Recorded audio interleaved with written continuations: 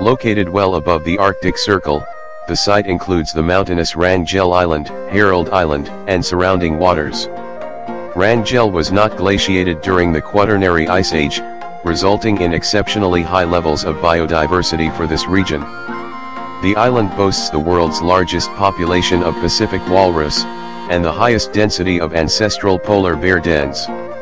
It is a major feeding ground for the gray whale migrating from Mexico, and the northernmost nesting ground for 100 migratory bird species. Many are endangered. Currently, 417 species and subspecies of vascular plants have been identified on the island. Some species are derivative of widespread continental forms, others are the result of recent hybridization, and 23 are endemic.